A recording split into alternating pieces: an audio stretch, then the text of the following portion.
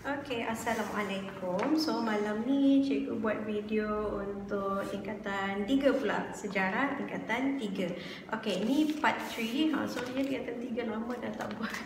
Okey, untuk yang part 3 ni still lagi chapter 1. So yang pertama adalah faktor kedatangan kuasa Barat. So faktor kedatangan kuasa Barat ni sebab apa kuasa-kuasa Barat ni datang?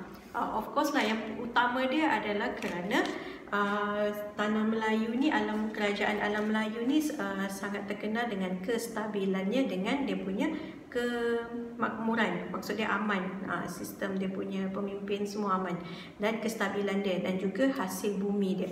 Okey, tapi dia dipecah-pecahkan lagi mengikut abad. So abad ke-16 diorang cari apa, abad ke-17 dengan 18 diorang cari apa, abad ke-19 diorang cari apa. So cikgu bahagikan kepada 3 ni supaya senang korang faham.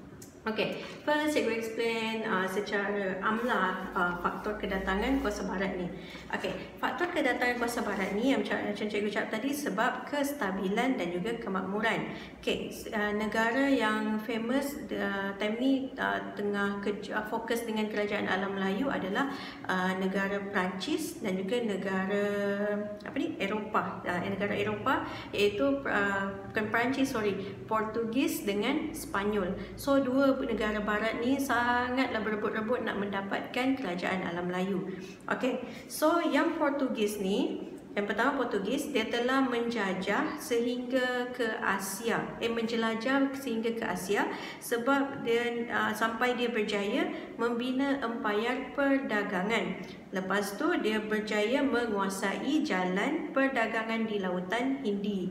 Dia lebih kepada perdagangan lah. Okey, lepas tu Spanyol. Okey, Spanyol ni adalah salah satu daripada saingan utama bagi Portugis sebab dia pun salah satu kuasa yang sangat ulung di Eropah, sangat kuat sebab dia mendapat kekayaan daripada hasil beberapa buah koloninya pada abad ke-16. So dua-dua ni berebut-rebut. Sebelum ni tak masuk lagi British apa semua tu.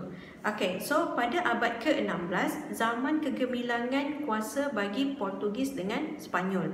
Okay, lepas tu pada abad ke-17 barulah datang Belanda, British dengan Perancis. Baru tiga ni naik dan bersaing pula dengan Spanyol dengan Portugis tadi.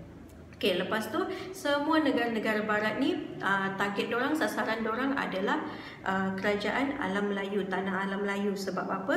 Dorang target rempah ratus. Okay, so cikgu explain abad ke-16. Okay, pada abad ke-16 yang pertama dorang target adalah barangan-barangan mewah. So barangan mewah dia apa? Yang pertama adalah rempah ratus, perfume ataupun minyak wangi. Lepas tu emas, perak, batu permata, gading dan hasil hutan. Ni antara barangan mewah time zaman dulu lah, bukan belian je. Dulu rempah ratus, korang punya apa ni, lada hitam, bunga cengkih apa semua tu, rempah ratus semua tu dianggap sebagai barangan mewah. Okay, so yang kedua, diorang juga memerlukan barangan mewah daripada China, iaitu sutera, teh dengan tembikar. Sebab itulah tanah Melayu ni, alam Melayu ni menjadi tempat penyimpanan barang. So daripada tak perlu nak pergi China nak dapatkan barang China, just pergi alam Melayu dah dapat barang China. Okay, so next sebagai pelabuhan persinggahan. Ni famous lah untuk melindungi daripada angin monsun ataupun untuk menunggu sementara angin monsun tu berlalu. Okay, lepas tu tempat pelabuhan ni juga sebagai kapal berlabuh, mengisi bekalan air dan makanan, dan juga kemudahan membaiki kapal sebelum berlayar. Okey, lepas tu yang ketiga adalah pusat pengumpulan barang. Okey, so pusat pengumpulan barang, diorang tahu China pula perlu, diorang supply tembikar, teh dengan tembikar, teh dengan sutera. Tapi China pula perlukan something juga. Dia perlukan emas, perak, biji timah dan rempah ratus. Okey, so syarikat perdagangan barat pula memerlukan pusat pengumpulan bahan mentah tempatan. So dia nak tempat yang berada di tengah-tengah lautan perdagangan India India dan China. So sebab dua-dua ni suka berdagang, so jadi tempat pengumpulan barang. Okey, lepas tu diorang juga target penyebaran kuasa ni adalah untuk penyebaran agama Kristian. So diorang selain daripada kekayaan, kemasyhuran, diorang juga kejar keagamaan. Okey, lepas tu yang abad ke-17 dengan abad ke-18 pula. Okey, abad ke-17 dengan abad ke-18 dia melibatkan revolusi perindustrian. Revolusi perindustrian bagi Britain bermula pada abad ke-17. Tapi untuk Jerman dan Perancis bermula pada abad ke-18. So diorang ni hampir dekat-dekat je. Okay, so diorang telah mengubah dasar diorang. Sebelum ni dasar nak dapat 400 macam tu bahan-bahan. So sekarang dah berubah sebab ada revolusi perindustrian. Maksudnya diorang dah buat kilang untuk menghasilkan barang secara banyak. So target market diorang pun banyak. Takkan nak jual sikit-sikit je. Dah hasilkan barang banyak, so nak jual orang yang akan beli secara banyak. Okey, so diorang mencari pusat perdagangan dan tanah jajahan yang dapat membekalkan bahan mentah bagi keperluan kilang serta berterusan. So diorang dah nak secara amount yang sangat banyak. Diorang nak bahan mentah. Okey, lepas tu faedah daripada revolusi perindustrian ni, daripada pembukaan kilang yang secara meluas, diorang dapat menghasilkan barangan secara besar-besaran. So secara amount yang banyak lah. Kesan dia apa? Kesan dia, diorang perlukan kawasan yang luas sebab kilang besar. So kawasan yang luas untuk memasarkan barang. So diorang target juga area tempat-tempat yang luas. Sebab barang yang diorang nak jual tu secara banyak, so diorang nak maksimumkan keuntungan.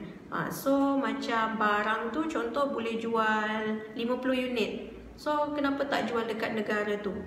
Sebab target dia lagi besar. Instead of korang datang ke tempat ni jual dia nak 10 je, negara tu nak 10 je. So diorang keluarkan secara banyak, jual secara banyak. Macam tu. So tak adalah belayar banyak kali apa semua. So diorang perlukan kawasan yang luas. Okay, so yang abad ke-19 pula, cikgu akan continue kemudian. So cikgu tak nak panjang sangat. Sebab chapter tu form 3 ni banyak. Cikgu sebenarnya dah banyak buat tapi cikgu tak post lagi.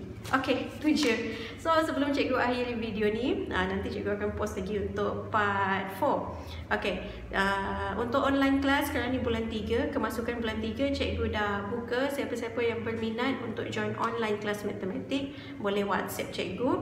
Lepas tu buku yang e-book tu, siapa yang nak, okay, boleh order tapi dalam bentuk PDF. Cikgu akan emailkan. Lepas tu buku ni sangat sesuai untuk pelajar yang nak prepare untuk ujian March ni lah. Sebab dia cover chapter 1 dengan chapter 4. Sampai chapter 4 untuk matematik tingkatan 4. Okay, itu saja. Assalamualaikum. Selamat malam. Bye.